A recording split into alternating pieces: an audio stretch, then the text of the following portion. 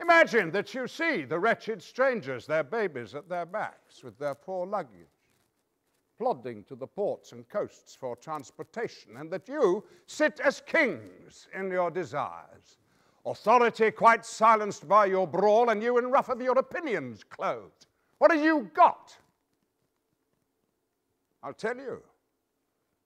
You had taught how insolence and strong hand should prevail, how order should be quelled, and by this pattern not one of you should live an aged man, for other ruffians, as their fancies wrought, with self-same hand, self-reason, and self-right, would shark on you, and men like ravenous fishes feed on one another. Oh, say now, the king, as he is clement, if the offender mourn, should so much come too short of your great trespass, as but to banish you.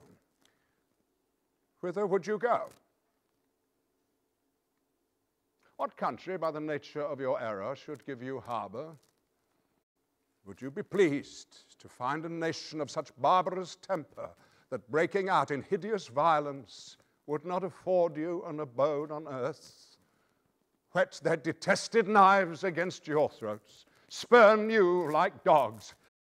What would you think to be thus used?